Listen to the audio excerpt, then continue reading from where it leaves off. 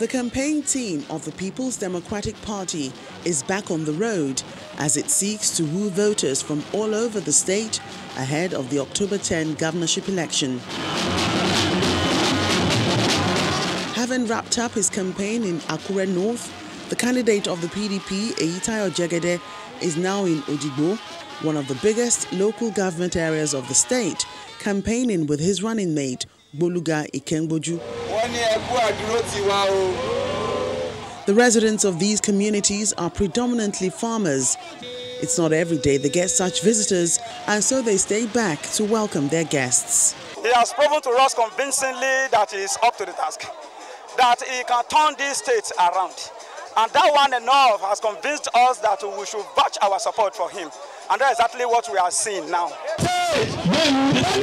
His plans for the local government area are quite clear. Perpetual darkness will be over in the various communities as he promises to establish small power stations to boost electricity. There are a lot of government investments in this community. And we notice that they don't have light. For us, we'll tackle the issue of light once and for all, by God's grace. We'll create small pockets of stations that will give the community some light. And if there are outstanding debts to be paid by government to the fiscal agencies, we'll pay by the grace of God. In all this, we need the cooperation of the people.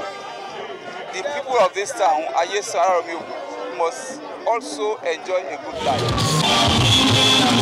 The party sees itself as popular in Ondo State, acceptable to the people.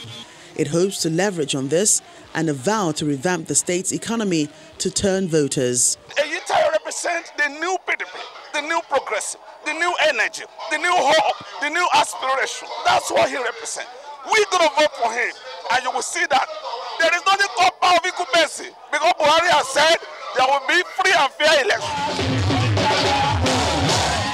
With each major area toured in Odigbo is an assurance from the PDP that it's taken over power from the APC and will replicate the victory recorded in Oyo State and more recently Edo State come October 10, 2020.